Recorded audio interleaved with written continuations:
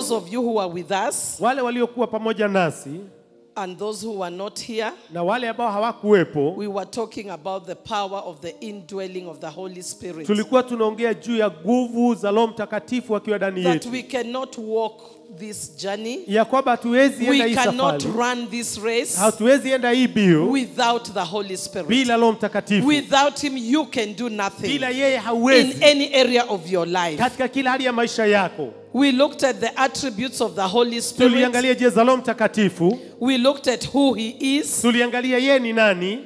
And we said it is important tukasema ni muhimu that all of us be filled with the Holy Spirit. Ya kwamba kila mmoja wetu kajazwe na Roho Mtakatifu. Because before even Jesus left, maana hata kabla Yesu kuondoka, he said he must go. Alisema lazima aondoke. So that the helper would come. Ili msaidizi akaje. And we discovered we have a help in the Holy Spirit. Na tuligundua tuko na msaada katika Roho Mtakatifu. It is the Holy Spirit who helps us. Ni Roho Mtakatifu anayetusaidia. Access the Father. Yeye ndiye ambaye anatusaidia kufikia Baba. It is the Holy Spirit Ni Roho Mtakatifu who brings unto us the mind of the Father. Ambaye anatuletea mawazo ya Baba.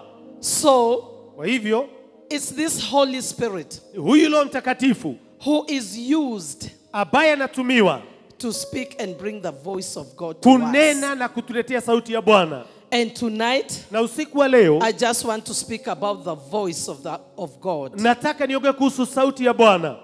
Or another title you can have it is divine guidance. Ama kwa njia nyingine unaweza sema kuelekezwa na Mungu.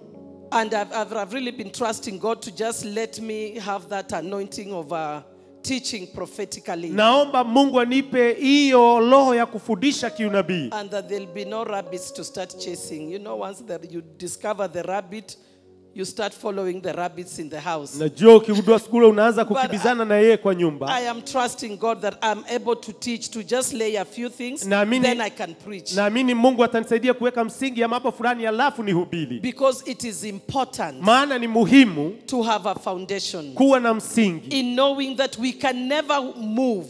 Kujua kwamba we can never reach certain levels of prosperity in the faith unless you hear the voice of Hatuwezi God. fanikiwa kwa kiwango fulani katika imani tusiposikia kutoka kwa Mungu. There are levels you can never attain. Kuna viwango ambao hauwezi fika until you know how God speaks. Mpaka ujue Mungu ananena kwa njia gani.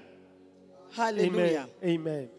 So it is very important tonight. Kwa hivyo ni muhimu sana usiku wa leo. Because the fact that many people have never known how God speaks ile sababu inafanya watu wengi wasijue vile Mungu anavyoongea. Has delayed destinies. Hiyo imekawia katika kufikia hatima ya wengi. Has caused people to go the wrong route. Imefanya watu kupotea njia. Has caused others even to lose their lives. Kuna wengine hata wamepoteza maisha yao. Because God spoke and you did not hear. Maana Mungu aliongea haukusikia. I want you to turn to John. Whoever is giving us the scriptures, John 10. Nataka tuende katika kitabu. As I continue to explain. Yohana 10 tunapoendelea kuelezea. We agreed when we began this conference. Tulikubaliana tulipoanzia hii kongamano. That each one of us has purpose. Ya kwamba kila mmoja wetu ana kusudi lake. We all have a destiny. Sisi zote tuko na hatima. And a destination in God. Na hatima hiyo inamalizikia katika Mungu. You must understand why you were created. Lazima ujue kwa nini uliumbwa. And the way you were created. Na vile ulivyoumbwa. Why you were created to be placed where you are now. Kwa nini uliumbwa ukawekwa mahali ulipo sasa?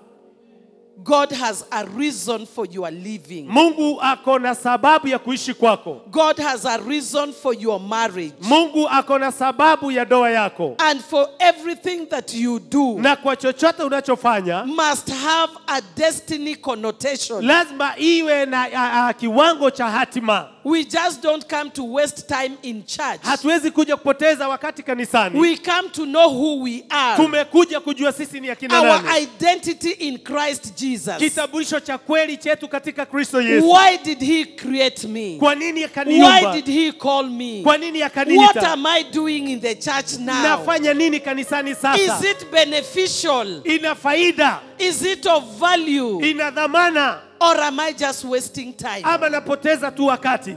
When you answer those questions, unapojibu hayo maswali, you will come to the house of the Lord with knowledge. Utakuja katika nyumba ya Mungu kwa kujua. So that is why we embark on knowing the voice of God. Ndiyo sababu tuwafundisha kuhusu kujua sauti ya Bwana. We have no ability in ourselves. Hatuna uwezo wetu wenyewe. Our ability rests in God. Uwezo wetu uko katika Mungu. You cannot run destiny in your own way. Hauwezi enda katika hatima yako kwa njia yako mwenyewe. You cannot use your effort to become what God created you. Hauwezi tumia bidii yako kufanyika kile Mungu alikuumba uwe. It is never by might or by your power. Haiwezi kuwa ni kwa nguvu wala uwezo. It is by the Spirit of God. Lakini kwa Roho wa Mungu. And because you have purpose, na kwa sababu una kusudi, the one who created you, yule ambaye aliyekuumba, his spirit is in you. Roho wake ako ndani yako. He's the one to guide you. Yeye ndiye anayekuelekeza. He has the blueprint of your life. Yeye ako na ramani yako. He's the one who is to tell you this is the way, walk this way. Yeye ndiye anakuambia ndio njia ifuate. When you disobey and go this way, unapoasi unaenda kando, you become like Jonah. Unakuwa kama Yona. Hallelujah. Amen. So it is important that we know. Kwa hivyo ni ya muhimu tujue. Let us look at the scripture in John 10. Tuangalie maandiko katika Yohana 10. Because God will desire that we desire to hear his voice. Ili Mungu, kwa sababu Mungu anatamani tusikie sauti yake. I shall read. Nitasoma. So we will start from that verse. Is that verse 3? Hiyo ni mstari wa 3 kweli?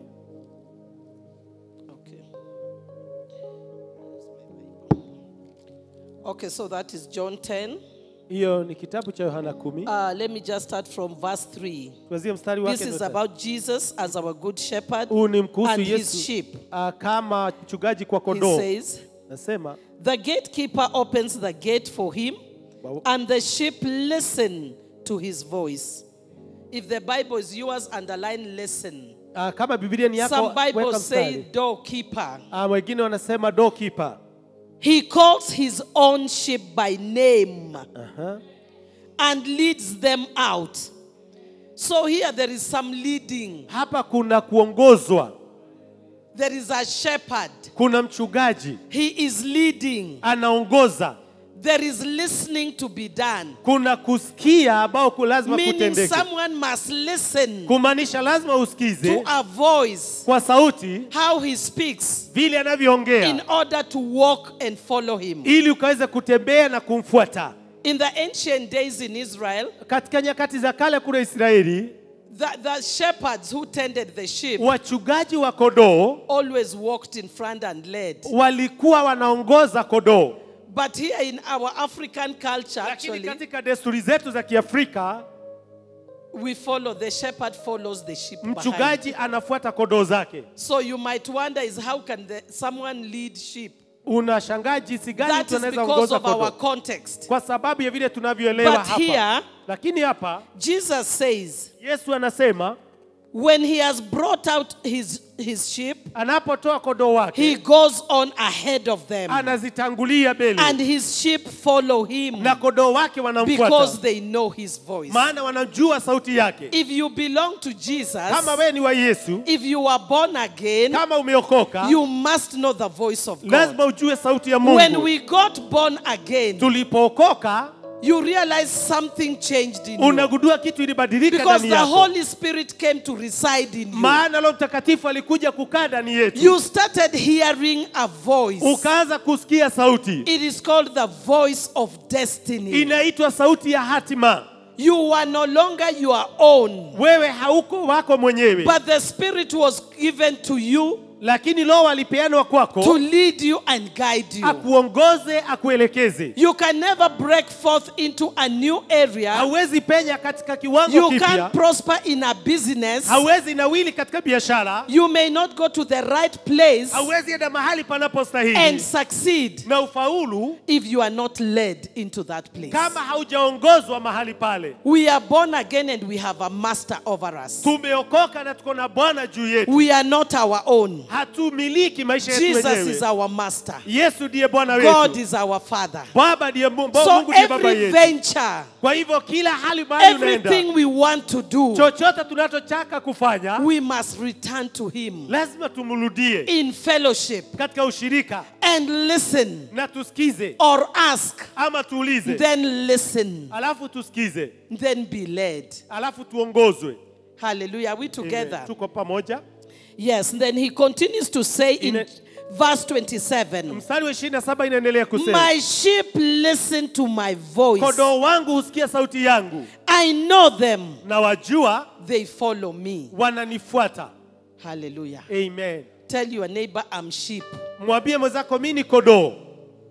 And we have to be led. Praise lazima God. tuongozwe. Hallelujah. Amen. I can see someone wondering, I'm sheep. Naona mtu anashangaa mimi ni kondoo kweli. When we believe in Christ, tunapomwamini Yesu Kristo, we are led of the Spirit. Tunaongozwa na Roho. For as many as are led by the Spirit, maana kama vile wengi wanavyoongozwa na Roho, they are the sons of God. hao ni wana wa Mungu. That is one characteristic to know that is God your Father. Hiyo ni njia moja ya kujua kama Mungu ni baba yako. He must lead you. Lazima akuongoze. Hallelujah. And that is why na ndio sababu the Holy Spirit was given to us. Roho Mtakatifu alipeanwa kwetu. He did not leave us as orphans. Hakutuacha kama mayatima. To grope in darkness. Ili tukaendelee katika giza. When you want to marry a wife, tukitaka kuoa mke, you start wondering which one. Unaanza kushangaa ni nani. And then you start trial and error. Unaanza kujaribu kubahatisha. You try this one, you find no, this one is not good. Unajaribu unaona si mzuri. He has given us a sure way. Ametupa njia ya uhakika. And tonight we are going to know that sure way. Na leo tutajua hiyo njia ya uhakika. You can look at even when the children of Israel, utaona hata wakati wana wa Israeli, when God was leading them to the promised land, wakati Mungu alipokuwa anaongoza katika nchi ya ahadi, He led them by a pillar of clouds, aliwaongoza kwa wingu by day, mchana, and at night, na usiku there was a pillar of fire. Kulikuwa na moto. Meaning, kumaanisha they were not permitted to move on their own. Hawakuwa wanaruhusiwa kutembea kivyao. God was watching over them. Mungu alikuwa anawaangalia. Because it is God who brought them from Egypt. Maana ni Mungu aliwatoa Misri. It is God who is taking them somewhere. Ni Mungu anawapeleka pahali. You are a woman and a man of destiny. Wewe uko mtu ambaye ni wa hatima. God is bringing you from somewhere. Mungu anakutoa pahali. He saved you for a purpose. Amekuita kwa you kusudi. are on a journey. Uko safarini. He's taking you somewhere. Anakupeleka pahali. On that journey, na hiyo safari, there are challenges. Kuna changamoto. There is trouble. Kuna shida. There is confusion. Kuna kuchanganyikiwa. There are snakes and dangerous beasts. Kuna nyoka na wanyama hatari. He knows you can't go alone. Anajua hawezi so God knew I must lead my people. Kwa hivyo anasema lazima niongoze watu He wangu. told the children of Israel, anaita wana wa Israeli, when the cloud moves, wakati wingu linaposonga, you will move. Nanyi mtasonga. When it stays, ikisimama, you camp there with your tents. Simama pale na hema zenu. They were not permitted to lead themselves. Hawakuruhusiwa wajiongoze. If the cloud camped for a year, kama wingu likuwa lisimame mwaka, they pitched their tents for a year. Wanaweka hema zao kwa mwaka mmoja. When they saw the movement of the cloud, wanapoona wingu linasonga, they folded the tents. Wanafunga hema zao. They began to follow it. Wanaanza kufuata wingu. That was the leading of the Lord. Hiyo ilikuwa ni mwongozo wa Bwana. Why? Kwa nini? Every leading of God has its place, location it's headed to. Kila mwongozo wa Mungu uko na mahali unakuelekeza. And it has its timing. Na iko na wakati wake. And it has its divine security. Na ina ulinzi wake wa kiungu. To go along with it. Ili ukadamane nayo. When at night they had the pillar of fire, usiku walipoongozwa na moto, evil beasts would not come to devour them. Hata wanyama hawangekuja kuwala. When Pharaoh sent his army, wakati Farao alipotuma and they jeshi were lake, just in front of the Red Sea, na walikuwa mbele ya bahari ya Shamu, the Bible says that the angel changed. The angels moved. Biblia inasema kwa malaika wakaondoka. They went to stand in between. Wakaenda wakasimama katikati. The armies and chariots of Pharaoh never could locate the Israelites. Mafarasi na magari ya farasi hawangefikia Waisraeli. The cloud of darkness, there was no pillar of fire because they would be noticed. Hakuna moto so darkness was in between. Giza ikaingia kati yao. Until this one went and crossed and they went. Mpaka hao walipovuka wakaenda mpaka pande ile nyingine. Beloved, God knows the dangers of destiny. Wapendwa wa Mungu anajua He hatari knows za how many hatima. demons are pursuing you day and Anajua ni night. mapepo magapi I yanakufuata. was speaking to Pastor Sandip yesterday. He told me how a snake Nilikuwa naongea na mchungaji Sadipo climbed into his house, went up the stairs to his house. Ambao ilipanda mpaka kwa gorofa ya nyumba yake. How attacks come so much? Vile inavyokuja Because they know maana wanajua his destiny. Wanajua How hatima yake. precious he is. Anajua hatima yake The iko namna gani. greatness he carries. Ukuu ambao na ubemba. So along the way, Kwa hivyo safarini God wants us Mungu anataka to know his voice. tukaweze kusikia sauti The yake. Bible tells us in Psalms 29 Biblia inatuambia katika Zaburi 29 about the power in the voice of God. kuhusu nguvu zilizoko katika sauti ya Mungu. That the voice of God is so powerful, Ya kwamba sauti ya Mungu ni yenye nguvu. it breaks even trees. Inavunja hata miti. It can strip the forests bare. Inaweza safisha msitu. It can make a pregnant animal give birth. Inaweza fanya mnyama mzito akaweze kuzaa. Meaning, the greatest thing we would ever desire when you are born again Kumaanisha ile kitu kubwa unaweza tamani ukiwa umeokoka is to know the voice of ni God. kujua sauti ya Mungu. Is to know how does God speak to Ni me. kujua vile Mungu anavyoniongelesha. How can I make a difference between the voice of the world, Naweza tofautanisha aje sauti ya the dunia, voice of men, sauti ya wanadamu, the voice of the devil, sauti ya shetani and the voice of the Holy na Spirit? sauti ya Roho Mtakatifu. That is what we want to see tonight. Hiyo ndio tunataka kuona usiku wa leo. So we see as God led these children of Israel, Naona Mungu anapoongoza wana wa Israeli, they were divine signals kulikuwa na ishara za Mungu. that were like a compass point Ilikuwa ni kama compass point. to direct them where they should go. Kuwaelekeza mahali wanapaswa kwenda. This time they were not yet filled with the Holy Spirit like in the New Testament. Wakati wako wamejazwa na Roho Mtakatifu kama Agano Jipya, So they were being led by God himself. kumaanisha walikuwa wanaongozwa na Mungu mwenyewe. Their covenant was different. Agano yao ilikuwa tofauti. We are different. Sisi ni tofauti. Hallelujah. Amen. So we shall look at that as we go on. Tutaangalia hiyo tunapoendelea. So you see, just like today, in fact, Bishop, today, Unajua Bishop in the leo, modern cars or when you go to any other country, Ama like even Dubai, you know, ukienda we hata have the katika GPS in the car. tuko na GPS kwenye gari. You can imagine men have invented a GPS. Unajua watu wameleta teknolojia That GPS. when you are in a place and you're driving and you don't know the way, Ya kwamba ukiwa mahali unaendesha gari na it has haujui. been computerized or programmed Imewekwa katika tarakilishi ama imewekwa kwa that a mpango fulani. voice will lead you from where you're living to your Ya destination. kwamba kuna kitu itakuongoza mahali ulipo mpaka mahali unataka kwenda. This gadget will tell you drive 200 meters, turn left. Hii gadget inakuambia desha mita 200 geuka upande wa kushoto. It will tell you after 200 meters, turn left, drive 600 meters or kilometers down the road. Inakwambia kwamba teremka kilomita 60 kwa And barabara it ya will chini. finally tell you you've arrived your Na destination. inakwambia sasa umefika mahali unaenda. This is men who have organized a GPS to guide people. Hawa ni wanadamu wameleta GPS ili ielekeze watu. What about our God? Na Mungu wetu je? He has put in us the spiritual GPS Ameweka ndani yetu which is GPS the ya Holy kiroho ambao ni Spirit Roho Mtakatifu. to guide us. Atuelekeze. You can imagine when that voice says, drive 200 meters, turn right. Hebu fikiria hiyo sauti ikikwambia da mita 200 geuka upande wa kulia. And you say, no, Na I useme doubt. hapana. I doubt. Unasema ya kwamba nina shaka. Will you really continue that journey? Utaendelea na hiyo safari? Every time you're given instructions, obedience is key. Kila mara ukipewa maagizo utiifu ni wa muhimu sana. Because our glory, Maana utukufu wetu, our prosperity, ufanisi wetu, our breakthrough, upenyo wetu, the peace you need in your family, ile amani unayohitaji katika the familia, glory we were created to carry as church ya ambao ule utukufu ambao tumeamrishwa kubeba and kama as kanisa, individuals na kama mtu binafsi is rooted in the hearing the voice of God. umewekwa katika kusikia sauti ya Mungu. He who created you Yule aliyekuumba is the only one who knows which way he ordained for you. Huyo ndiye anayejua ile njia ameweka wakfu kwako. So we cannot play around with our lives. Kwa hivyo hatuwezi fanya mchezo na maisha yetu. People who are going through marital turmoil. Wale ambao wanapitia shida za kidoa. Someone will tell you on the night of our wedding. Wale wanaweza kuambia usiku wa ndoa yetu.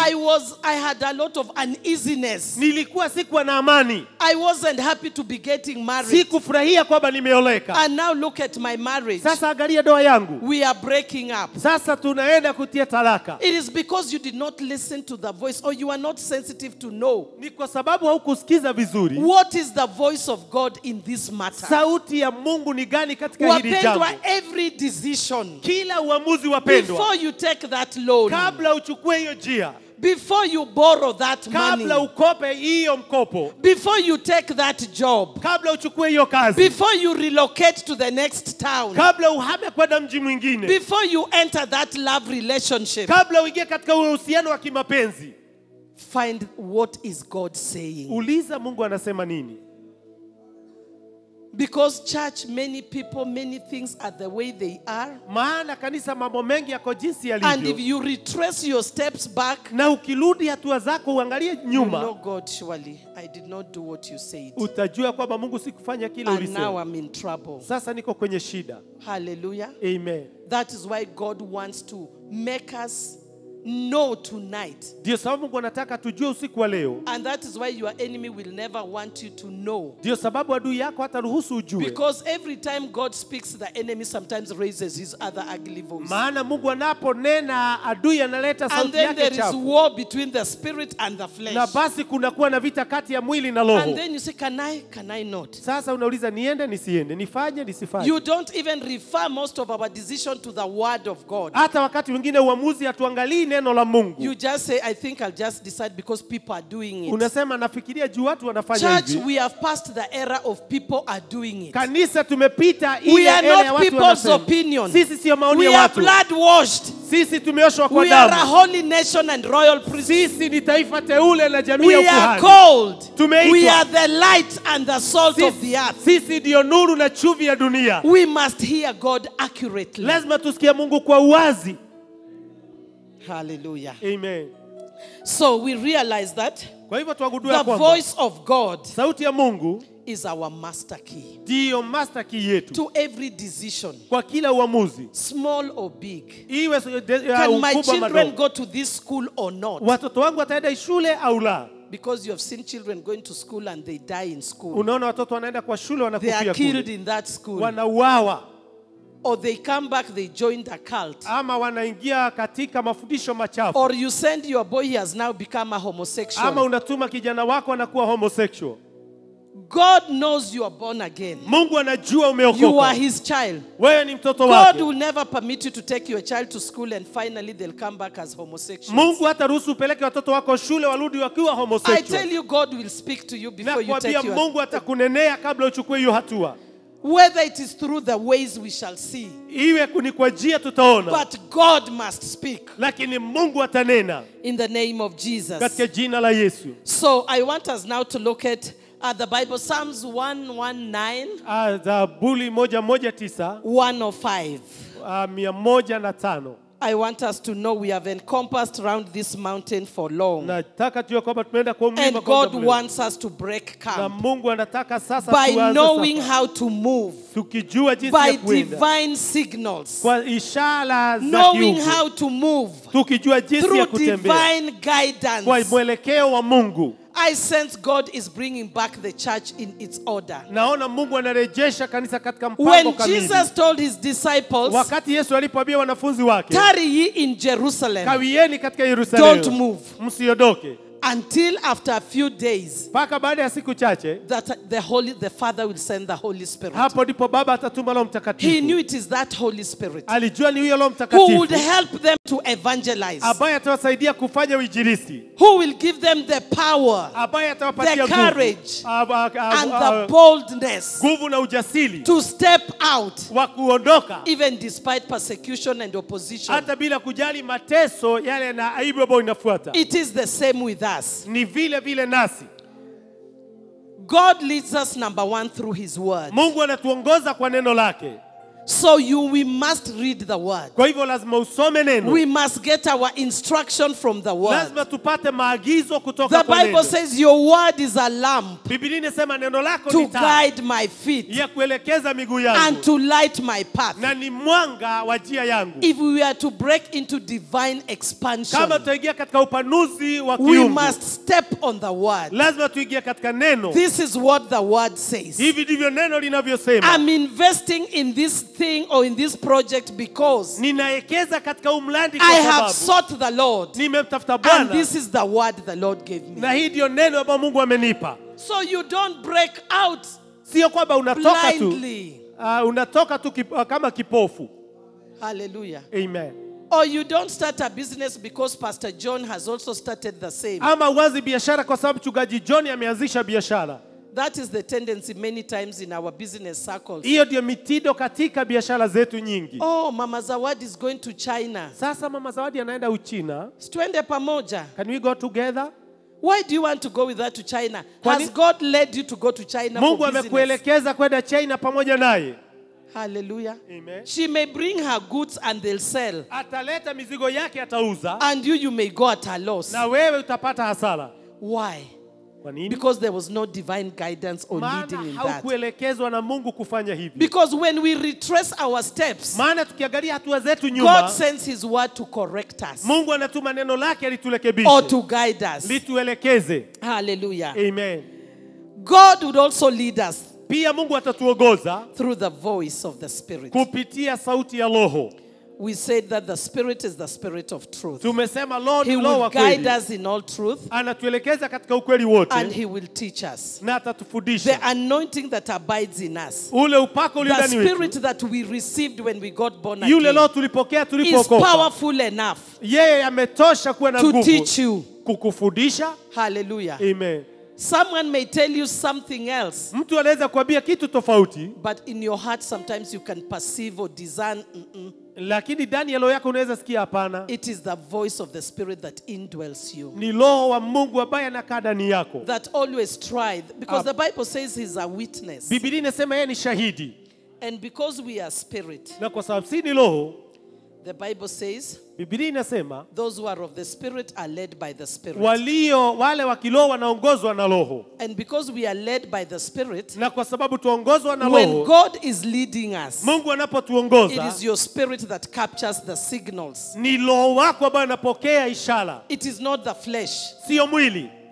Hallelujah. Amen. For where the Spirit of God is, there is liberty. Maana mahali Roho wa Mungu yupo kuna uhuru. So we must be careful Lazima tuwe waangalifu, to be sensitive. kuwa makini, To be sensitive kuwa makini to the Spirit. kwa sauti ya Roho. But you can only be sensitive when you know how he speaks. Lakini unaweza kuwa makini The ukijua word vile of God anaongea. is the sure direction. Neno la Mungu ndio mwelekeo kamili. Yesterday, Pastor Sandeep taught us. Jana mchungaji Sadipo Bishop alitufundisha. Kariuki repeated the same thing. Na pia Bishop Kariuki That the akarudia word of God. ya kwamba neno la Mungu, You see your destiny. unajua hatima yako. Well, I don't know how some of you got born again when you first heard the voice. Sijui mliokoka namna gani wakati uliposikia sauti. But for me, when I got born again, Lakini mimi nilipookoka, first it was dramatic. ilikuwa sasa ni dramatic. I went to a disco in the night. Tulienda disco usiku. And we danced away, we drank. Na tukadance, In the tukalewa. morning when we were coming back home, Asubuhi nilipokuwa narudi nyumbani, my friend and I noticed a church. rafiki yangu akaona kanisa. This was in Mombasa, Dr. Lai's church. Hii ilikuwa ni kanisa ya Dr. Lai And we kule were Mombasa. so amused and amazed, and we said, "See, today we just go and hang in there this morning." Tukasema kwamba si tuingie tukae tu kule asubuhi I ya did leo. not know God had a plan. Sikujua Mungu ana mpango. And I went right there and we sat. Tukaenda tukaingia tukaketi. I don't know if we followed anything that was going on, Hata but we sijui were kama in church. tulifuata chochote kilichoendelea kanisani. And at the end of the sermon, Na mwisho wa mahubiri, the bishop stopped everything. bishop akasimamisha He kila said, kitu. "In here, Akasema hapa ndani there is a woman. kuna mwanamke, God is calling you to be born again." Mungu anakuita uokoke. My friend and I, we pinched each other. Rafiki yangu We nami said- tukachunana. We said he's lying. Tukasema ni uongo. That is the way they do. Hivyo ndivyo wanavyofanya. He stood 10 minutes. Alisimama He dakika told 10. the church, pray in tongues. Akasema kanisa ubeni kwa dimi. He was sensitive Alikuwa makini to the sana. Spirit of God in Alikuwa him. anasikiza roho wa Mungu. And his spirit was bearing witness Na roho wake alikuwa anashuhudia to the voice of the Spirit that was speaking to him. kwa sauti ya roho yule ambaye alikuwa anaongea Thank naye. God for men of God who are sensitive. Usione wale watu wa Mungu ambao ni makini. And he said that woman, can everyone pray in tongues? Akasema kila mtu omba kwa dimi. And people prayed and people prayed. What? And as we were like, what? No. Watu wakaomba This na is sisi tukasema, shame. hii ni aibu. You know, when you're in the world, you're proud. Unajua ukiwa katika dunia wewe una We felt, majivuno. how can you walk in front there being called in public? Unauliza naweza tembea pale niitwe katikati ya watu wote. People prayed in tongues. 7 women walked in front. Wanawake 7 wakatokea mbele. He looked at them. He said, that woman is not even here. Akasema huyo mwanamke hata hayuko hapa. But he led them to Christ. Akawaongoza He wakaokoka. began to prophesy about that woman. Akaanza kutabiri kuhusu huyo mwanamke. We said here, no. Tukasema hapana.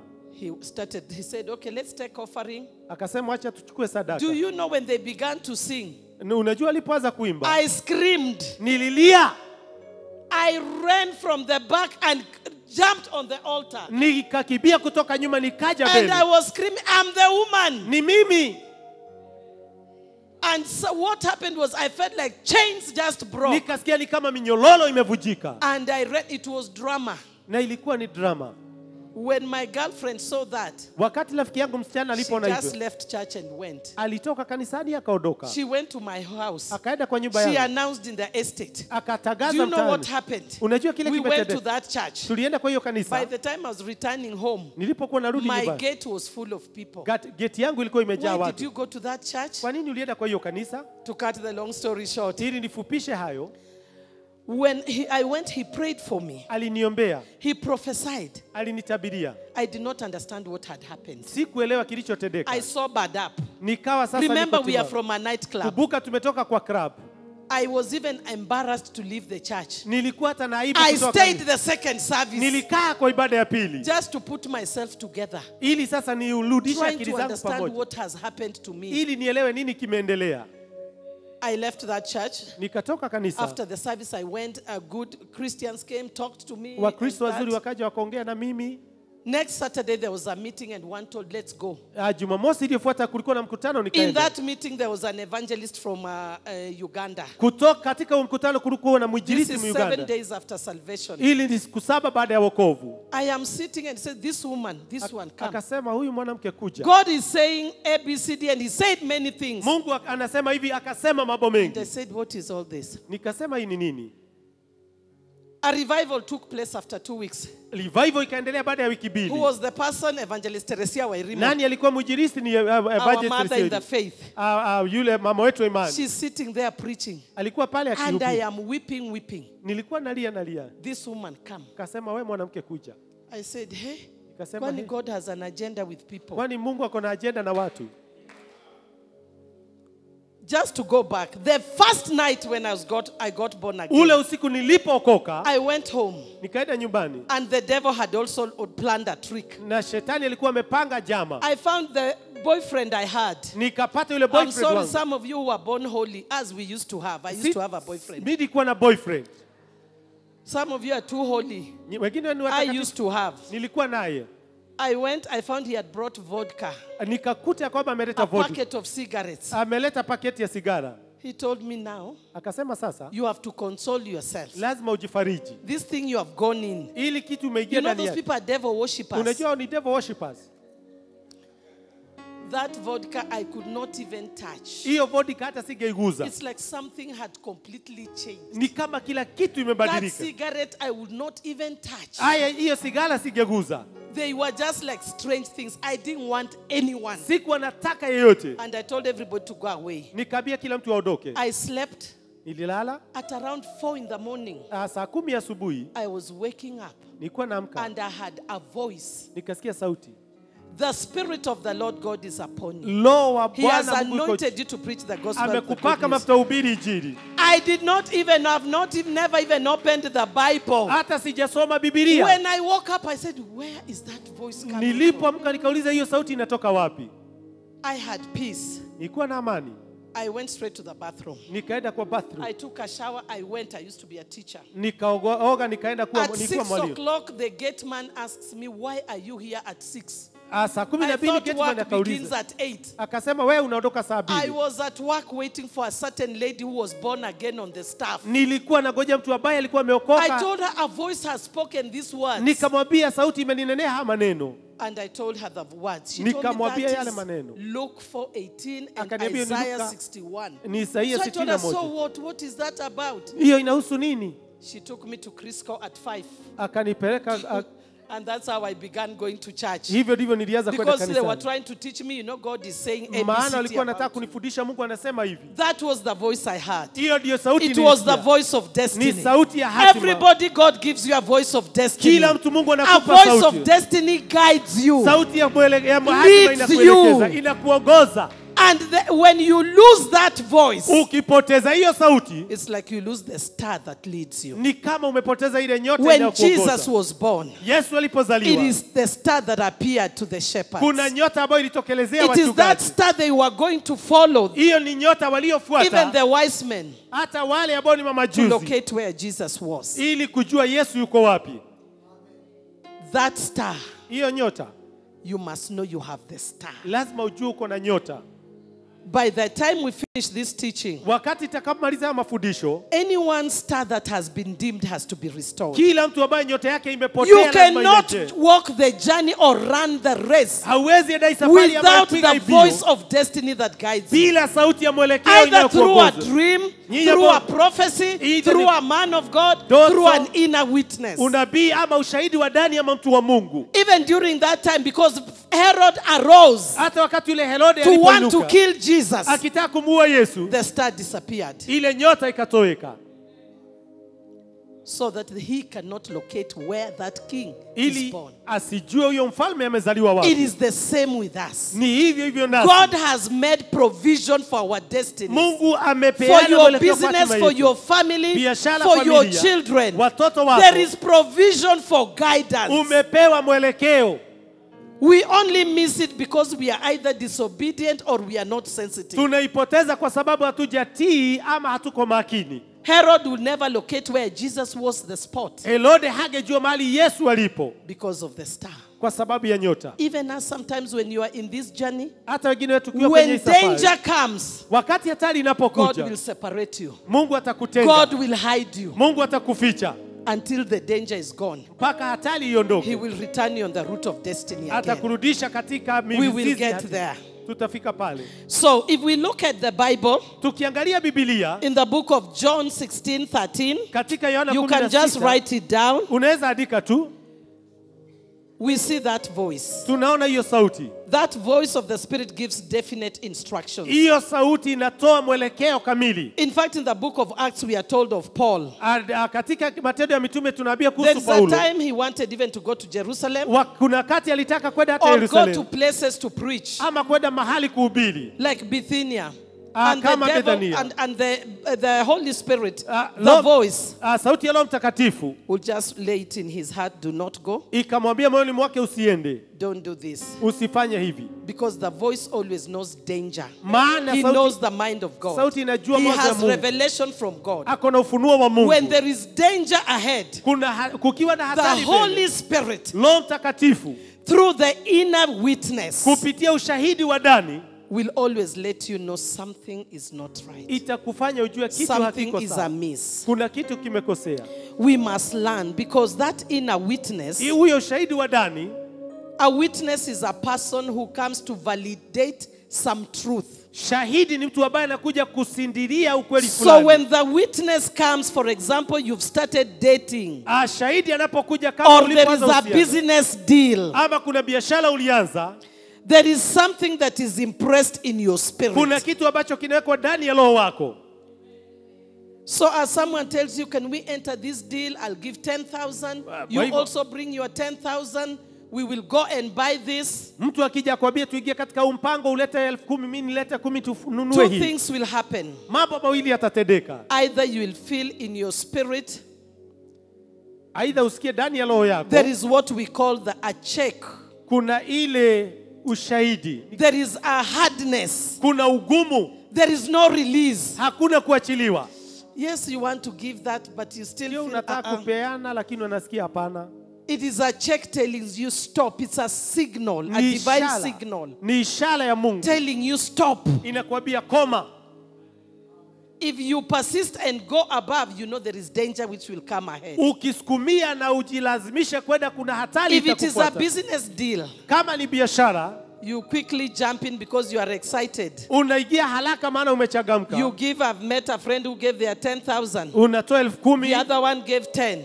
Mwingine analeta 10. Little did she know she was just being conned. There were no goods to be bought. Mwisho unajua uliibiwa, hakukuwa na mali ya kununuliwa. But she told me, now you see, when this person approached me, wakati mtu alipokuja kwako, I felt my heart something saying don't. Nilisikia moyo wangu ukiniambia hapana. It is not something that says. Sio kitu kilisema. I believe it's the Spirit that leads us. Ni Roho Mtakatifu anatuongoza. That something was telling me don't. Kitu kilikuwa kinaniambia usipeane. If you don't have a release, kama haujaachiliwa upeane, never do anything. Usifanye lolote. If you have joy, kama una furaha and pleasantness, na una ule uzuri in your heart, katika moyo wako, in your spirit, katika roho yako, that is like, yes, this is a good. Ni kama kusema ndio, hii ni kazi mzuri. Before you travel, kabla usafiri, many people have had tragedy. Watu wengi wamekuwa na matatizo. They tell you, before I boarded that matatu, kabla niingie kwenye hiyo matatu, I had something telling me don't. Nasikia kitu kiniambia usiingie. I felt heaviness. Nasikia uzito. But I was getting late. Lakini nilikuwa nachelewa. I had to go. Lazima ningeenda. A few minutes down the road, the car is hijacked. Dakika chache tu nasikia hiyo gari imeshikwa mateka. Or an accident and people are dead. Ama ajali na watu wamekufa. Every time, kila mara, let us learn to give priority wacha tupe to our inner promptings. Ile sauti ya ndani tuipe kipaumbele. When you feel in your spirit, ukisikia ndani ya roho yako, whatever you want to do, kile unataka kufanya, kuna ugumu. There is hardness of a kind. Haujisikii. You don't feel like doing unasikia umehuzunika. You feel like you are mourning. Hauna furaha. You have no joy. Ni kama unalazimishwa. It's like you are being forced. Take time. Chukua wakati. Don't be quick to rush into deals. Usiingie katika mipango fulani. Don't be quick to take that man. Usiingie harakisha kuchukua huyo mtu. Don't be quick to take deals and say let's travel. Usiseme ya kwamba wacha tusafiri. I know there is a price you have booked a ticket. Najua ya kwamba kuna gharama umebook ticket. But you must learn to know who will I give priority. Lakini utajiuliza nani because the Spirit of God in us bears witness. Maana Roho ndani yetu yeye ndiye analeta ushahidi. He begins giving you signals. Anakupa ishara. And it is in levels sometimes. Iko katika viwango fulani. Sometimes you can feel inner promptings or an unction that is just slight. Kuna wakati unasikia kasauti tu kadogo tu ndani yako. Someone approaches you, you sit together. Mtu ambaye mnakaa naye unasikia amekuja kwako. You start feeling like a churning in your spirit. Unasikia ni kama kumeharibika huko ndani. You feel like there is a problem somewhere in you. And as you stay longer, it becomes intense and intense. Unapoendelea inaendelea kuongeza sauti na kuongeza sauti. You find you can't do anything. Hauwezi fanya lolote. Some people like me, I get irritated. Wakati mwingine mimi nasikia ndani yangu ni kama nasumbuka. You can't even pray. Hata huwezi omba. It is like there is red light on. Danger. Ni kama kuna ishara. Danger. Kuna hatari. Don't. Usifanye, don't. Usifanye. And the Spirit is like intensifies. Don't. Ni kama Roho anazidisha kuambia hapana, hapana, hapana. Because God can see you are entering a trap. Maana Mungu anajua unaingia kwenye mtego. It is a snare. Ni mtego. You know not every open door is a miracle. Unajua sio mlango wote ulio wazi ambao ni muujiza. The devil even knows counterfeit. Unajua hata shetani anajua. When it is your hour. Wakati ukifika wakati wako. There is the right man. Kuna yule ambaye anastahili. And another fake counterfeit. Na kuna badia ambaye anakuja. And you know, as humans, sometimes we tend to gravitate towards what you should not do. Unajua kama wanadamu tunaingia kwa kile haupaswi kufanya kuliko kile unapaswa kufanya. And that is why we must always be in the word of God for any direction. Na hapo ndipo tupaswa kuwa katika neno kupata mwelekeo. To overcome that inner witness, ili tushinde yule shahidi wa ndani, you cannot like wipe it away. Hauwezi iondoa. You can't pray it away. Hauwezi iondoa. But when you get soaked in the word of God, lakini ukiingia ulowe katika neno la Bwana, you start getting light Unaanza kupata And mwelekeo. sometimes the Bible, you can just, we have what we call the quickening of scriptures. Or sometimes you just look at the Bible, you open and you see a scripture and it hits you. Unapata Or you hear a message being preached and a line or a word just jumps off. Unasikia mahubiri ya kuhubiriwa lakini unapata kalaini kamoja hapo kamekushika. The Lord is my shepherd. Kumaanisha kwamba Bwana ni mchungaji wangu. It starts bringing light. You start probably now you start sensing maybe unaanza kusema if I go this direction, God is assuring me Mungu ananihakikishia He is my shepherd. Yeye ndiye mchungaji wangu. He is the one leading me. Huyu ndiye ananiongoza. So we have to be sensitive. Lazima tuwe makini. Every time you feel the promptings, kila mara ukisikia hiyo sauti, and that voice of the Spirit is like coming louder and louder. Na hiyo sauti inazidi kuongezeka na kuongezeka. Sometimes it's just a warning that your destiny is at stake. Mara nyingine unasikia hatima yako ni kama imewadia. I know of a young girl, najua msichana mdogo, who met a boyfriend, ambaye alikutana na kijana, the boy told her, I'll marry you. Yule jamaa akataa kumuoa.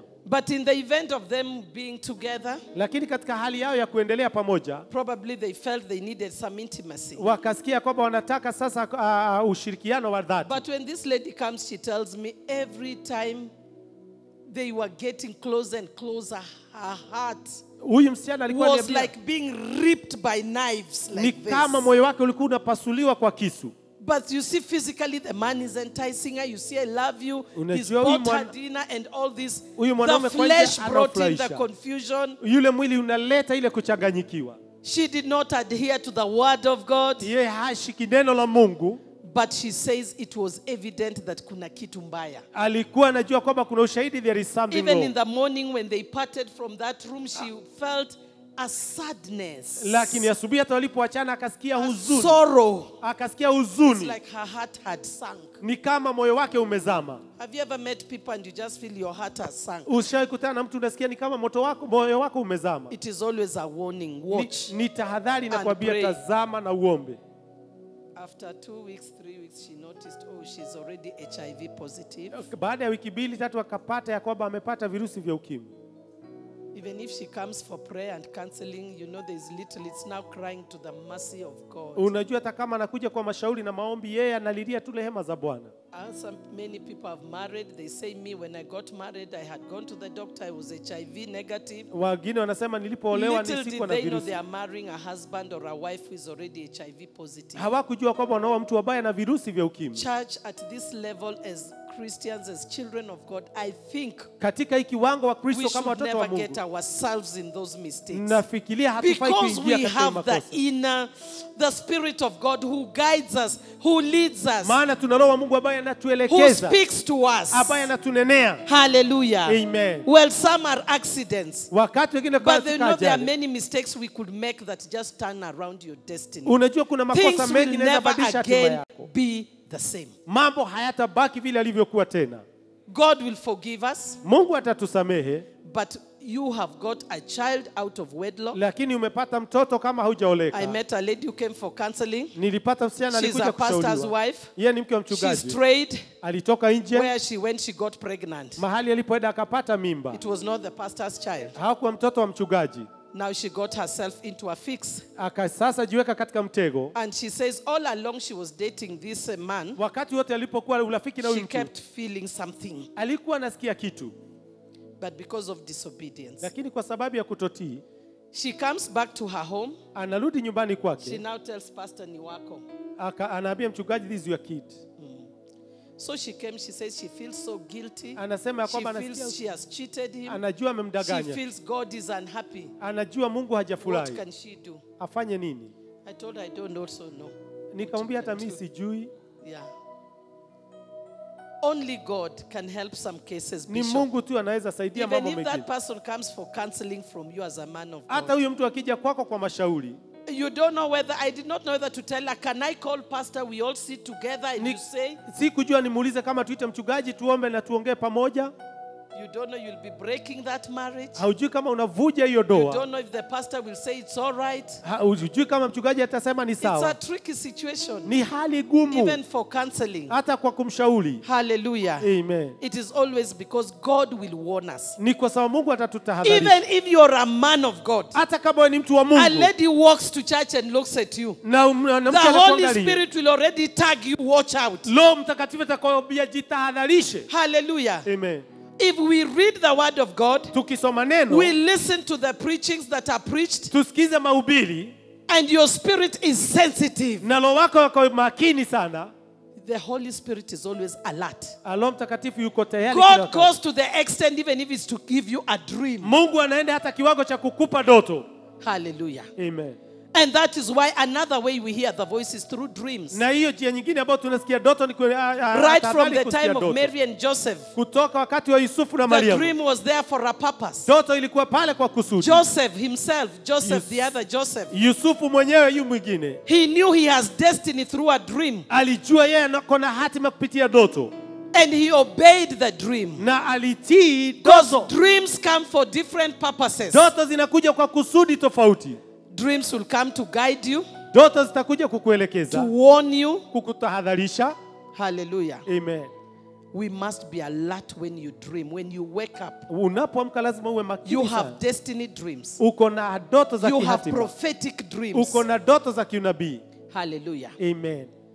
You may be planning to get into a relationship. Labda ulikuwa unapanga kuingia katika uhusiano. Or buy a certain car. Ama ununue gari fulani. Or go and build a house. Ama uende ujenge nyumba. But you may see yourself into a deal with the architect or the engineers. Unaweza jipata ukiwa na deal na engineer ama you architect. See yourself in a dream, you've paid them money. Unajipata umewalipa pesa. As they leave, they disappear. Wanapoondoka wametoweka na pesa yako. In that dream you get on phone. Wakati huo katika hiyo ndoto unapata simu. You call them, they are all mteja. Unawapigia unakuta wote wamezima simu. And you wake up. Na unaamka. Is God not speaking clearly? Si Mungu anaongea kwa uwazi. Is that not a clear dream? Sio ni ndoto iko wazi. Will you continue to engage them to build your house? Utaendelea kuwahusisha kukujengea nyumba? Wapendwa, God does nothing. Brethren, Mungu hawezi fanya lolote. If you're faithful to him. Kama wewe ni mwaminifu kwake. Without him letting you know the dangers ahead of you. Bila kukuruhusu wewe kujua hatari ambazo ziko mbele yako. Hallelujah. Amen. Let us look at Acts 16 verse 6. Tuangalie Matendo ya Mitume 16 mstari wa 6. Acts 16. Matendo ya Mitume 16. Is that it? There it is. Next.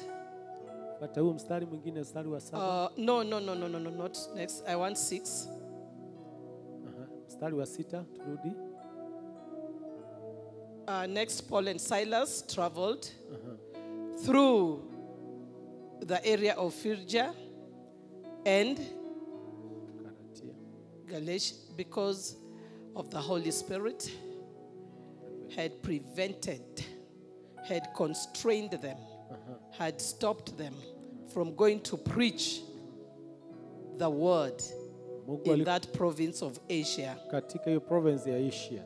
So the Holy Spirit will also stop you or constrain you. And because he may not speak, kama ukienda hata it is the constraint that is the voice. Hiyo kuzuiliwa ndio sauti. Hallelujah. Amen. Even around your business. Hata katika biashara yako. There are people you do business with. Watu wale unafanya biashara na wao. But when you meet them, there is something that is not just right. Ukikutana na wao kuna kitu ambao haitakuwa sawa. Please don't wait for another warning. Kwa hivyo usigojee tahadhari nyingine.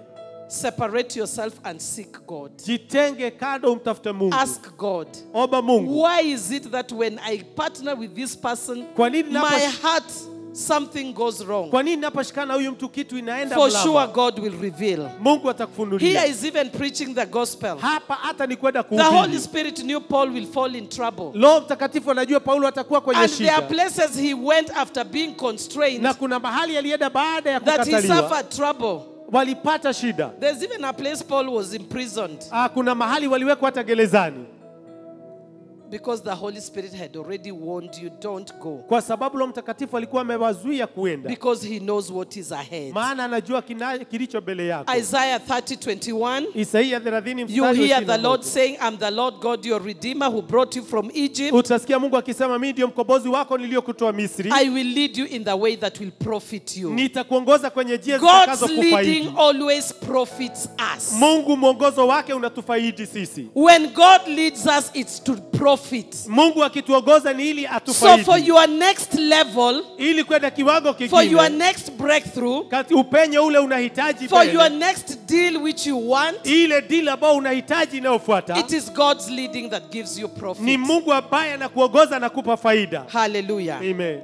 The Bible still tells us that even when God leads, He gives you peace. Biblia inasema Mungu akituongoza anatupa amani. Every time you have peace, kila mara ukiwa na amani, when you want to do anything, ukitaka kufanya lolote, you know God is in it. Utajua Mungu ako ndani yake. Because every day we have decisions. Maana kila mara tuko na uamuzi. Should my children go to this school or this one? Watoto wangu waende hii shule ama hii? Should we relocate and go to live in Ushago or should we remain in town? Tuhame twende tukaishi kule mashambani ama tukae town? Should I start a church or not? Nianzishe kanisa au la?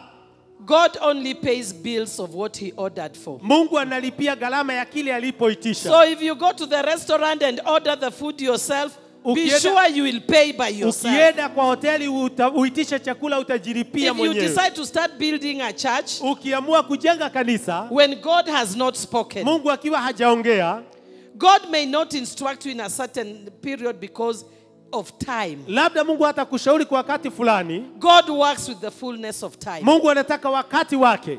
If you do things outside God's timing, ukifanya mambo nje ya wakati wa Mungu, you may struggle. Utangangana. Because you are using your own strength. Maana unatumia nguvu zako mwenyewe. Unless the Lord builds the house. Mungu asipojenga nyumba. Unless the Lord builds the marriage. Mungu asipojenga doa. Unless the Lord builds the project. Mungu asipojenga mlandi. You may labor in vain. Unaweza fanya kazi bure. And many people have labored in vain. Wengi wamefanya kazi bure. But the beauty in God is, na uzuri wa Mungu ni, those are our divine corrections. Hizo ni kurekebishwa kwetu kwa kiungu. Because nobody knows the perfection of being led by the Holy Spirit. Maana kuna mtu anajua ukamilifu wa kuongozwa na Roho. It is all trial and error. Yote ni bahati nasibu.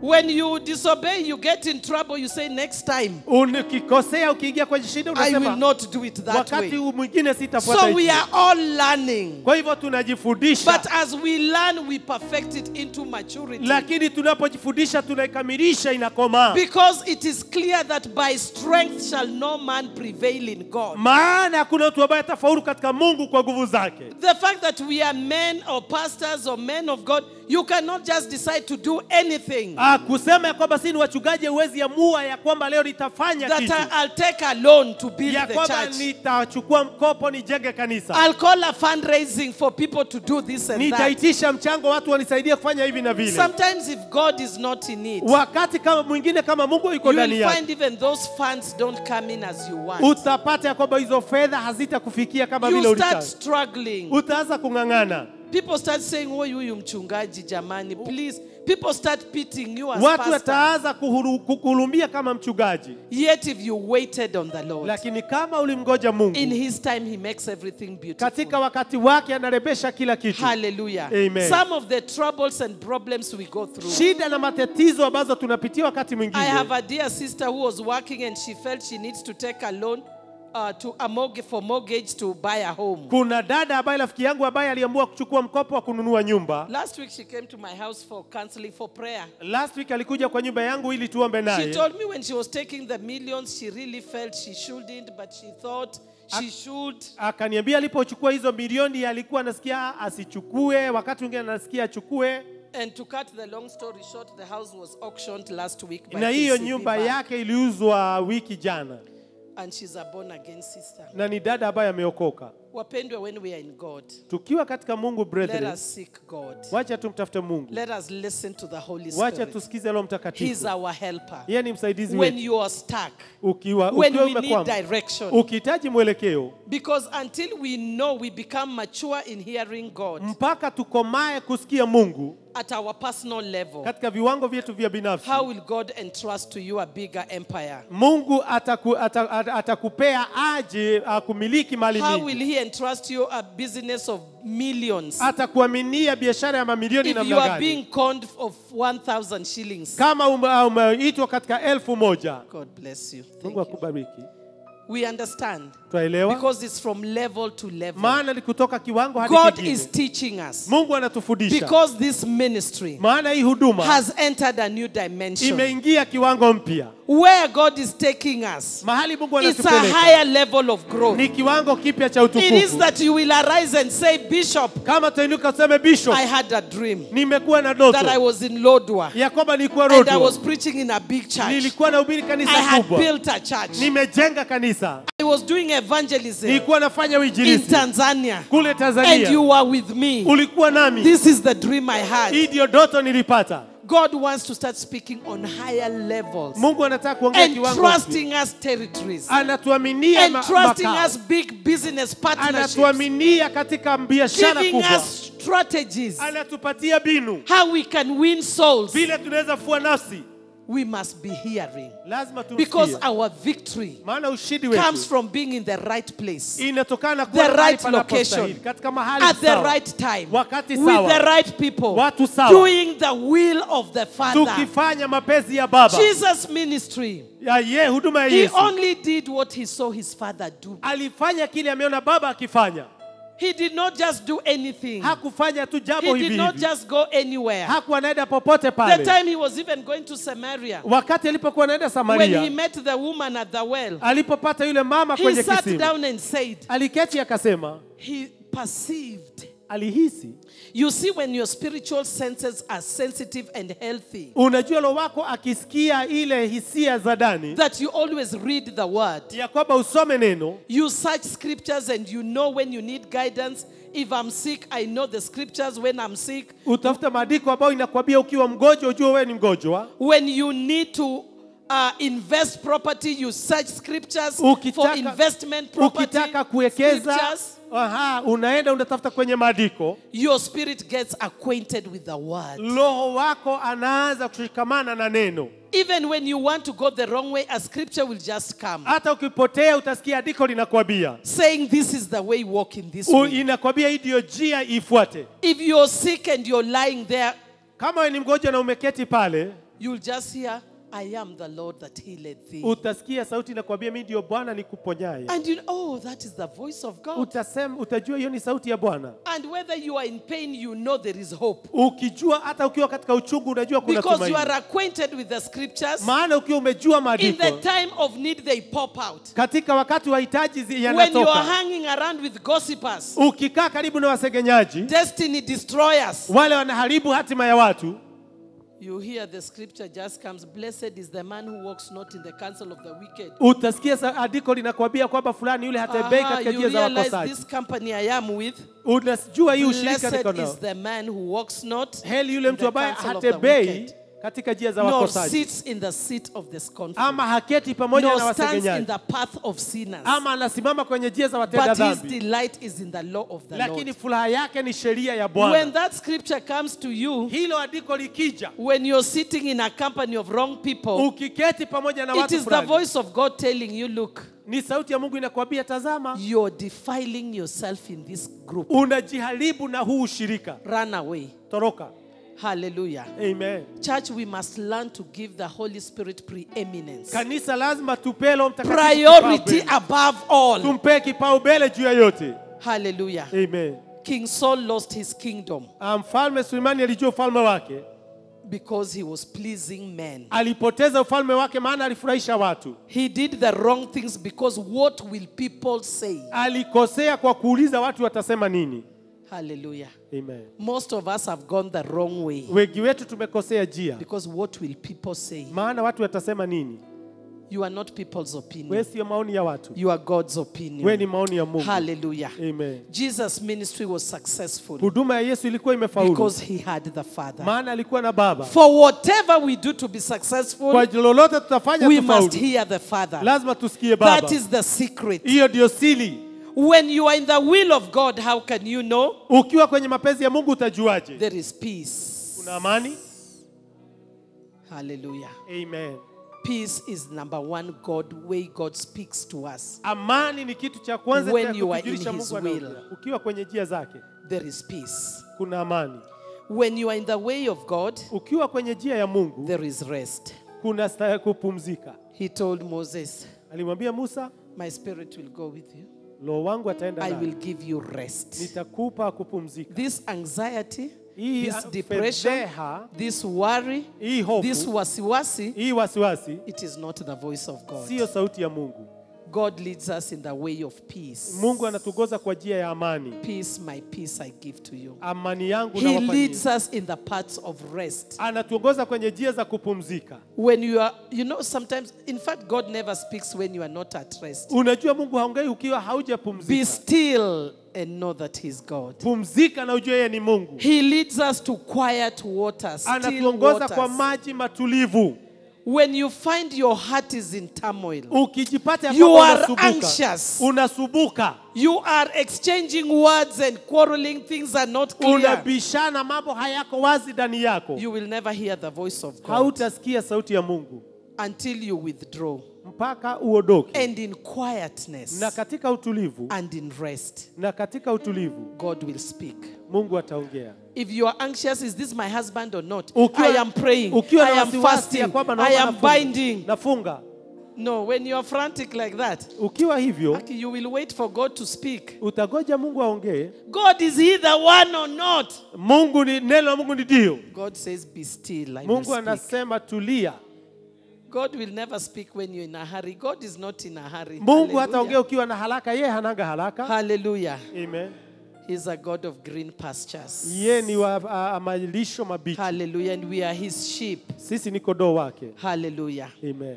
That is what the Lord wanted me to speak to you. Hiyo ndio Mungu alikuwa anataka niwaongeleshe. Now, Sasa, many of us, wengi wetu there are things that we went wrong. kuna mahali tulikosea And God would like to restore us. na Mungu angetaka kuturejesha. This word comes as a correction. Hili neno linakuja kama It rekebisho. comes to encourage us, Inakuja kututia to moyo, give us light, kutupa unuru so that we know how to follow the voice of God. ili tujue jinsi ya kufuata sauti ya After Mungu. this conference, God may visit you with a deal. Baada with ya a hii business kongamano, deal. Mungu atakuletea biashara. A door will open for you. Mlango utakufungukia. Are you able to make the difference? Unaweza jua Whether it's tofauti. a counterfeit Ujue kama ni or badia it is the Lord. ama ni Mungu. It is not how much you will learn, Sio mengi ambayo but utajifundisha, it's when the practical comes. lakini wakati wa Because kutenda God is utakapokuja. simple. Maana Mungu ni rahisi. He speaks simply. Ananena kwa urahisi. You can get in the wrong group of people. Unaweza enda na watu wabaya. When you lie down to sleep, Unapolala, God shows you have entered a wrong vehicle. Mungu atakuonyesha umeingia And gari that baya. vehicle has swerved and got an Hiyo accident. gari imepotea, imeanguka. When you wake up, Napoamka, search your circumstances. angalia hali zako. Hallelujah. Amen. Because God will always speak clearly. Maana Mungu atanena kwa uwazi. And because He knows, in fact, let us look at quickly as I finish. Job Ninapomaliza, 33. Ayubu 33. Because many setbacks come because we are not listening. Maana makosa mengi As yanakuja sheep, maana we hatusikii. ought to listen. Kama kondoo lazima tusikize. Even to your dreams, listen. Hata kwa ndoto zako What is sikiza. God saying in this dream? Mungu anasema nini katika hii ndoto? Job 33. Ayubu 33. Have you got it? Job 33, I think it is normally verse, Ayubu 33 should be 12 or mstari something. wa Yes. 12. Should be Job 33 verse 12. Ayubu 33 mstari wa 12. Should be Job 33. Yes, we see a guidance there. Yes, Job 33 verse 12. Let me start to read there just quickly so that I recap that part. But I tell you, in this you are not right, for God is greater than any mortal man. These are the conversations that were going on between Job and his 3 friends during when Job was going through what he was going through. Why do you complain to him that he responds to no one's words? For God does speak, now one way, now another, though no one perceives it. Amen. In a dream, in a vision of the night, when deep sleep falls on people, as they slumber in their beds, he may speak in their ears. Amen. And terrify them with warnings. Amen. To turn them from wrongdoing. Amen. And to keep them from pride. Amen. To preserve them from the pit. Amen. Their lives from perishing by the sword. Amen. That is our God. Huyo ni Mungu wetu. Let us pay attention. Wacha tuwe makini. God guides us and God leads us. Mungu anatuelekeza. Constant disobedience to the Spirit. Kutotii Roho Mtakatifu. Isaiah 48 verse 17 says, Isaia 48 mstari wa 8 inasema, always will always hear a voice behind you saying, this is the way, walk in utasikia it. sauti inakwambia ndio njia ifuate. But when you disobey that voice, lakini usipotii hiyo sauti, God says, I would have given you peace like a river. Mungu anasema nitakupa amani kama mto. Hallelujah. Amen. Meaning, when you are in the right way, God will always give you peace. Ukiwa kwa njia inayostahili, But Mungu when you atakupa disobey, amani. it is trouble. Lakini usipotii kuna kusubuka. I will finish with Proverbs 1:23 as I now give the instruction of what the Lord would like us to do. Ili ninapopata maagizo ya kile Mungu anataka tufanye. Yes, Proverbs. Proverbs 1.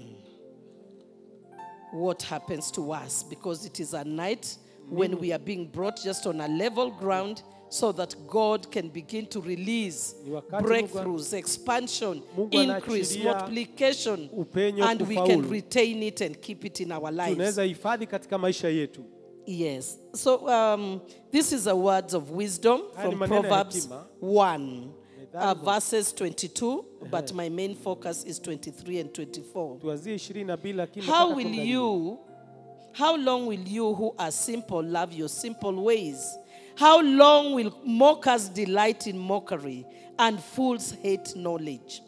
Repent at my rebuke, then I will pour out my thoughts to you. I will make known to you my teachings. But since you refuse to listen when I call, and no one pays attention when I stretch out my hand, since you disregard all my advice and do not accept my rebuke, Amen. I in turn will laugh when disaster strikes you. I will mock when calamity overtakes you.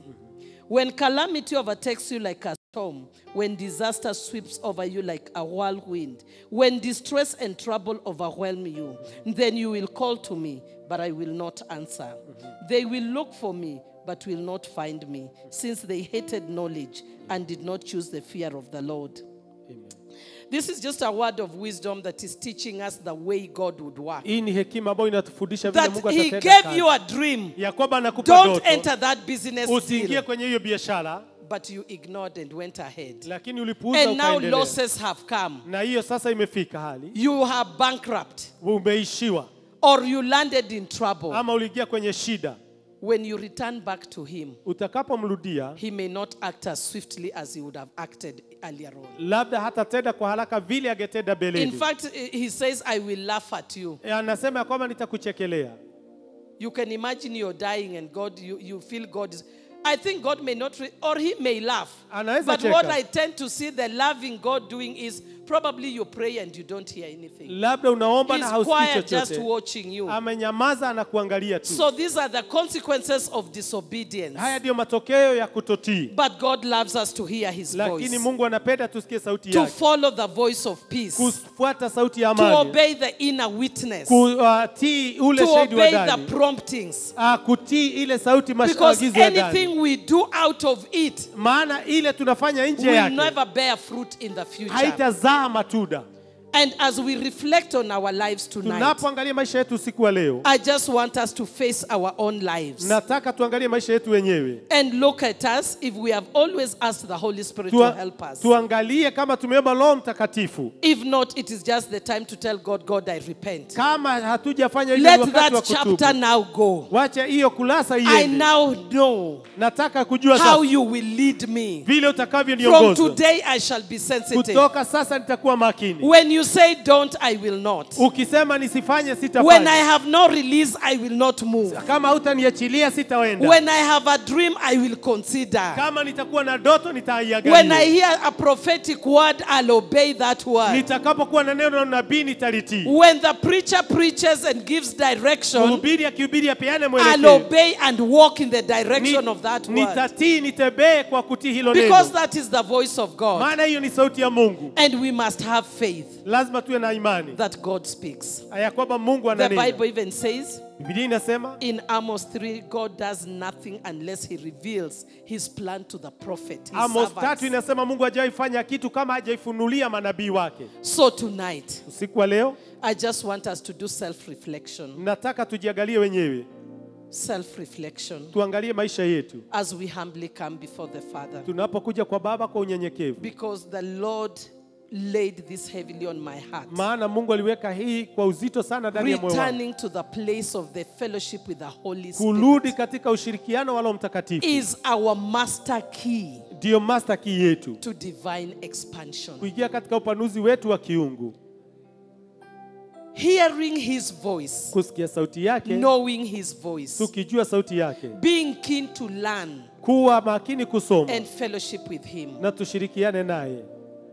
is your master key to your next level. Hiyo ndio master key yako ya kwenda kiwango kingine. After this word, instructions will come. Baada haya maagizo yatakuja. God will release breakthroughs. Mungu ataachilia upenyo. Doors are going to open Milango itafunguka. because God now knows you are mature. Maana Mungu anapenda wale You have wamekoma. no excuse. Hauna sababu. Because sometimes you say, Maana mara nyingi unasema I did not know something was speaking. I lost that money because I didn't know what it was. nilipoteza hiyo pesa maana sikujua ni nini. But you know the Spirit of God lives in you. Lakini unajua Roho wa Mungu anaishi ndani yako. He is your teacher. Yeye ni mwalimu wako. He can bear witness with your spirit. Anaweza shuhudia ndani ya roho wako. And also when it is an attack of the devil, Na pia ukiwa umevamiwa na God shetani, will show you. Mungu atakuonyesha. Sometimes you've dreamt your loved ones got an accident.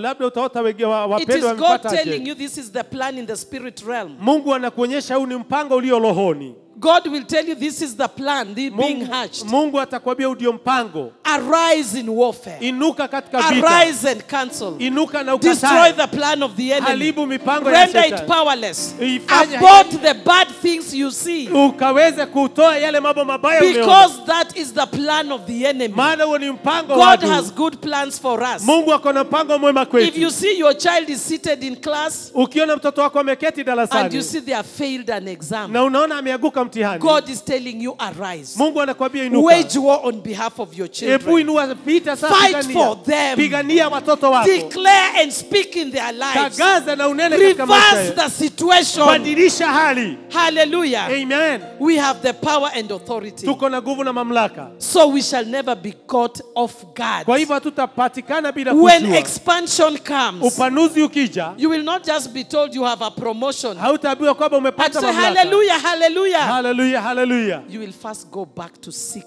God. Utarudi kumwomba Mungu. God, why did you give me a raise in Kwa nini salary? Mungu uliniinulia mshahara? Why have they increased my Kwa salary? nini wameongeza mshahara wangu? And the Spirit will whisper to you, Na Roho Mtakatifu it is atakwambia because of the kingdom. kwa sababu ya ufalme. It is because you are going to do crusades this year and you have to give to the church. Maana utafanya crusade mwaka huu na lazima utoe matoleo. It is because your tithe must now become higher. Maana lazima fungu la 10 lipande. Because there's a lot of evangelism in Maana 2020. kuna uinjilisti mwingi mwaka wa 2020. You ask God, why did you give me this promotion, Kwa nini Lord? ulinipatia promotion hii Mungu? He'll tell you, I'm exposing you to know how to do this kind of things. Atakwambia nimekuwekea wazi ujue kujua afanya haya Or mambo. in this position I've promoted you. Ya kwamba katika hii nafasi nimekupea. Opportunities are going to come for you to go for trainings. Nafasi zitakuja ili uende kwa mafundisho. And you will get a technical know-how. Na utapata ujuzi That will help you even in the church. Ambao utakusaidia hata kanisani. To assist the technical crew. Ili usaidie wale wana mitambo. God does not just give us things. Sio kwamba Mungu anatupa vitu kawaida. Even miracles have a purpose. Hata miujiza ina kusudi. Hallelujah. Amen. So don't just get the pay rise you say now. Usichukue tu kuongeza mshahara useme sasa. I wanted a 52-inch TV. Ninataka TV ya inchi 52. I'm now going to buy that one. Nitaenda kununua hiyo. Bwana sifiwe. Praise the Lord. God will always give you strategy. Mungu atakupatia binu. Hallelujah. Amen. And that is why God wants us to be sure to hear him accurately. Ndio sababu Mungu anataka tuwe makini kusikiza. Tonight, the things that God will do for you after this conference usiku wa leo yale Mungu atakutendea baada ya hii kongamano are all kingdom related. Ni mambo yanayohusiana na ufalme. That is why this was a teaching. Ndio sababu yalikuwa mafundisho. It is different from yesterday. Ni tofauti na jana. Hallelujah. Amen. Because when you know you have a master key. Maana ukijua uko na master key. When a man walks to you and tells you, look, wakati mtu anakuja kwako anakuambia kuna biashara mahali. Follow me. Nifuate. When the Spirit tells you don't, Roho akikwambia usiende. You tell them, thank you, God bless you. Asante, Mungu akubariki. Get somebody else. Tafuta mtu mwingine.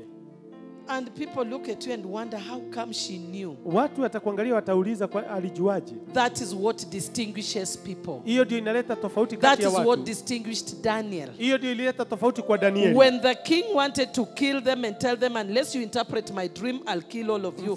Plus astrologers. Nitawaua msipotafsiri ndoto yangu pamoja na majeshi. He went back in the place of prayer. Alirudi katika mahali pa maombi. The voice of the Spirit is sharpened through prayer. Sauti ya Roho inanyoroshwa. It is when you are praying and interceding that the voice of the Spirit becomes clearer. Direction and strategy come. How do you think even a prophet gets prophetic words? And prophetic wisdom? It is when you are laboring for a person. If I get on my knees for Pastor Sandeep tonight, I will definitely come out with a word. Because as you labor in the Spirit, as I labor for Jeane, the Lord bubbles in me, enlightens in me their direction.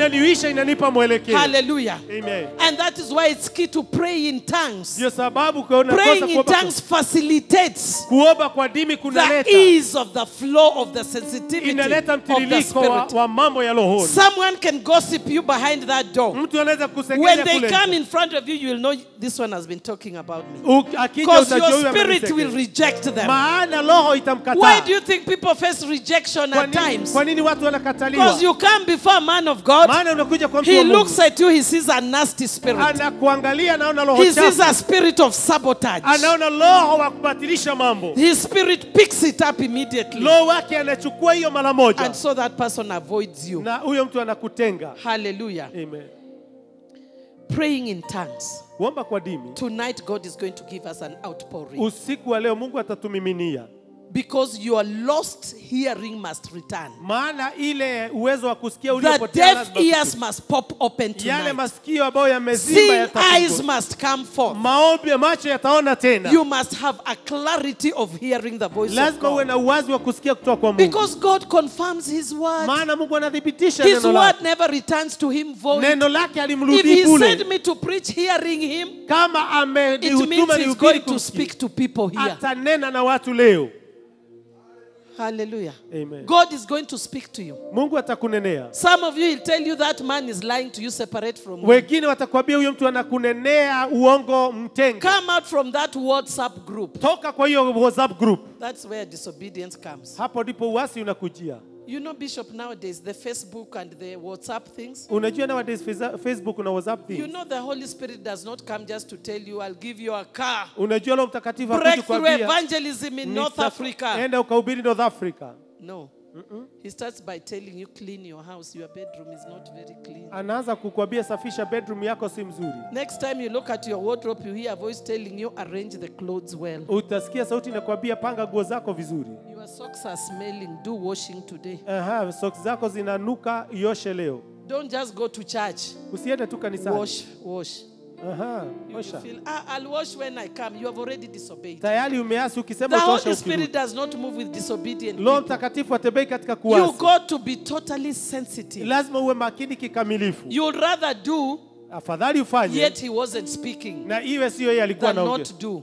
Lakini ukosa Because kufanya. every obedience is tied to a blessing. Maana kila utiifu umeunganishwa na baraka. Says that Amen. you are going to church Sunday, pass the supermarket, Tenda kwa buy supermarket. Mama Zawadi a loaf of bread and a packet of milk. Nunulia Mama Zawadi mkate na maziwa. You start thinking, Unaanza Mama kufikiria, Zawadi, Mama Zawadi. the flesh comes in. Mwili unaingia. You start reasoning. Unaanza kuwaza. You already missed your miracle. Tayari umekosa muujiza wako. Yet God knew once you just obey to bring her milk and bread. Maana Mungu alijua ukimletea maziwa na mkate, Someone just comes, hey, mtu atakuja aseme, hey, today I just felt to bless you. Here, leo nataka kukubariki. 1,000 in your hand. 1,000 mkononi mwako. You compare a loaf of bread and milk to 1,000. Unalinganisha mkate na God maziwa na wanted to 1,000. bless you, but he looks for a way. Mungu to alitaka bless you. kukubariki akakutafutia njia. Hallelujah. Amen. Our blessings are always with us in the community, even in the Baraka church zetu setting. ziko nasi huku katikati tu. That brother seated next to you, Huyo ndugu ambaye ameketi nawe, his shoe may be torn. labda kiatu yake In your imelaluka. wardrobe, we have 4 new pairs. Na kwa nyumba yako uko na viatu 4. And God makes sure he steps on you so that you see. Mungu anakufanya akukanyange ili Or uone. you see the collar is torn of the Ama shirt. unaona kola imelaluka. Why does God open your eyes in church to see? Kwa nini Mungu asifungue Flows. macho yako uone nguo? God is telling you, can you help that brother? You are Mungu their destiny anakuambia helper. saidia huyo ndugu. You sit there, you want a destiny helper. Unaketi You pale yourself, unataka- you are a destiny helper to somebody. Wewe ni destiny helper ya mtu. Pastor Sandip told me it's a two-way traffic. Pastor Sadiki ananiambia kuna In njia your mbili. smallness, Katika be uchache wako somebody's destiny ni helper. destiny ya mtu fulani. Because that is where church, we want God to speak many things here. Tunataka Mungu anene mambo mengi hapa. Yet when God just tells you, go and wash Bishop's car, Mungu akikwambia You enda are uoshe not Bishop able to kadi, go. hauwezi enda. you start feeling, I have to go to the market, I have to go Lazima and do niende this. sokoni. I'm a woman, how do I go and wash the Mimi ni car? mwanamke nioshe gari What namna will gani? Mama Bishop say? Mama Bishop atasema nini? That's carnality. Hiyo ni mwili. Obey, just obey, Tii. just obey. Tii. No matter how foolish it looks. Bila kujali inaonekana Just pumbavu say me, kiasi I'm gani. hearing if it's right or not. Sema But I nasikiza. decided I want to wash your car Na today. niliamua nataka kuoshea gari Bishop. Bwana sifiwe. Amen. Sometimes instructions used to come, I remember when I God, because you must be trained how to hear the Holy Ghost. Lazima ufundishwe kusikiza Roho It's Mtakatifu. not automatic. Si ghafla. So tests must come here and there. Tumajaribu tutakuja hapa na And pale. when you dream, you are doing maths test. Aha, sasa ukiota unafanya When you mtihani. dream, you are doing geography test. Wakati unaota Just know you ukifanya are being geography. prepared, a test is Jua ya coming. kwamba unaandaliwa mtihani unakuja. Hallelujah. Amen. God used just to tell me, can you go and go to pastor's house and brush their shoes? Mungu akikwambia enda kwa nyumba ya mchungaji upige viatu rangi. So early at 6 on Saturday at 8 you are at the gate. Aha, Saturday saa 2 uko So kwa what do mlango. you want? I Unataka came nini? to polish your shoes. Nimekuja kupaguza viatu zako. I mean, it is, but you just go, because if you keep failing, I tell you it's just bad. You feel so bad. Maana ukiendelea kuanguka utakuwa ni baya sana. There are times God will just say, go. Mungu atasema enda. You see that sister in church? Unaona huyo Go dada? and do their washing today. Nenda umwoshee Say, mavazi. God, leo. me at my caliber. Katika To go kiwango and cha wash their clothes plus their children's things. niende nioshe hata watoto nguo zao. You know God does not argue when he gives you instruction. Unajua Mungu abishani na wewe akikupea maagizo. All the Spirit does tells you, the rest is up to you. Kile Roho anafanya anakuambia anakuachia. Whether you say, God, Kisema Mungu, I have no bus fare, that's not his problem. sina nauli, hiyo ni shida yako. Especially when God is refining you and processing you. Haswa wakati Mungu anakusafisha, He's anakutengeneza. only trying to make you, to teach you obedience. Anataka Because kukufundisha the faith utiifu. walk, Maana safari ya faith void obedience is just, it's like the cross void the Spirit of God. imani Meaning, bila utiifu si kitu. obedience is key number one. Utiifu ni kitu cha Even from kwanza. our father Abraham. Kutoka kwa baba yetu Ibrahimu. We may lose out these things we think are small. Tunaweza poteza hizi vitu The tunafikiria Holy ni dogo Spirit dogo. just gives you small Roho instructions. Mtakatifu anakupatia dogo dogo. Because God's instruction is not to minus from you anything. Maana But it is to bless you. maagizo ya Mungu haitoi kitu kwako, ni And he knows kukuongeza. if he's calling you into a big position, Na anajua akikuita katika position he kubwa, must train you in the ways of honesty, integrity, obedience. atakufundisha uadilifu, utiifu. So he knows you must be separated from everybody. Anajua lazima utengwe na kila You mtu. cannot be listening to everybody's voice and everybody's opinion. Hautakuwa unasikiza sauti ya watu. He knows he must teach you to fellowship with him. Alijua lazima akufundishe Have an kushirikiana naye. intimate relationship. Uwe na uhusiano wa How dhati na can you yeye. tell people God is saying Unaweza ambiaje watu Mungu when you did anasema not stay in his company wakati hukukaa na to yeye hear what he is saying? kusikia kile alisema. Hallelujah. Amen. The book in the Bible in the book of Jeremiah says Biblia something katika kitabu cha to us Yeremia pastors and preachers. kwetu wachungaji na I wahubiri, think it is in Jeremiah 20 Yeremia 20, where he says that the prophets did not listen to the voice of God, so Ma- their flock scattered.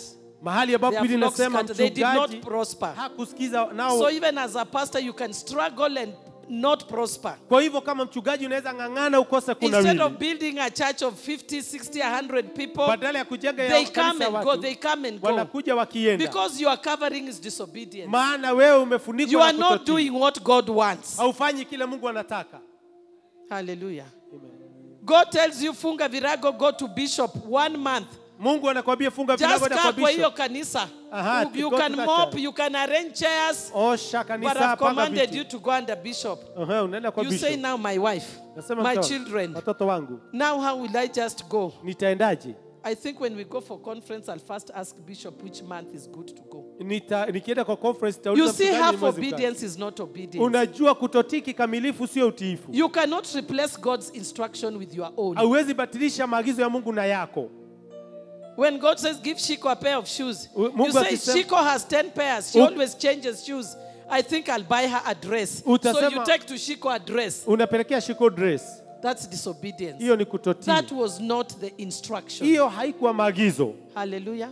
Amen. We must be accurate because we are vessels in the hand of Sisi the ni Master. vyombo We mikononi are mwa not Mungu. of our own. We have been bought with a price. Hatumiliki maisha yetu, tumenunuliwa kwa gharama. And we are messengers. Na sisi ni watumwa In every level God wants to use katika you. kila kiwango ambacho Mungu Hallelujah. anataka kututumia. May we rise up on our feet. Tusimame kwa miguu yetu.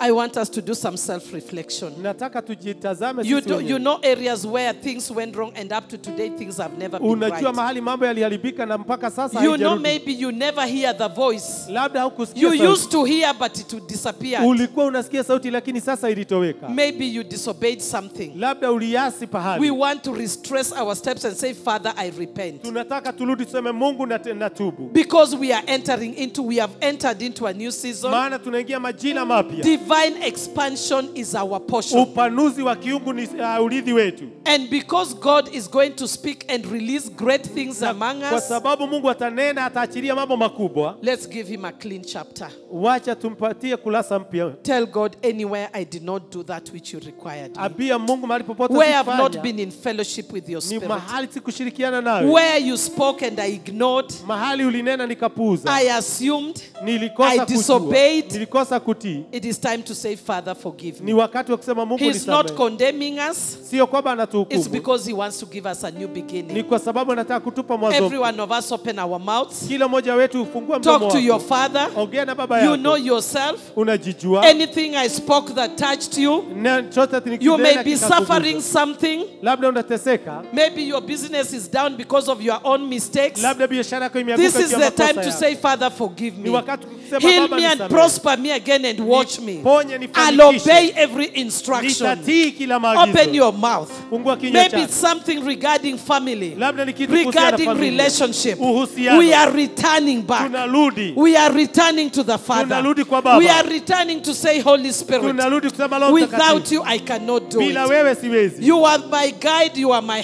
ndiye helper. mwelekezi wangu. Hey, Hallelujah. repent so that we get into the next session Tubu ili tukaingie kiwango of kingine. asking God to release his Kuomba outpouring. Mungu akaweza Rikandos kutumiminia. katolo bobo shanda.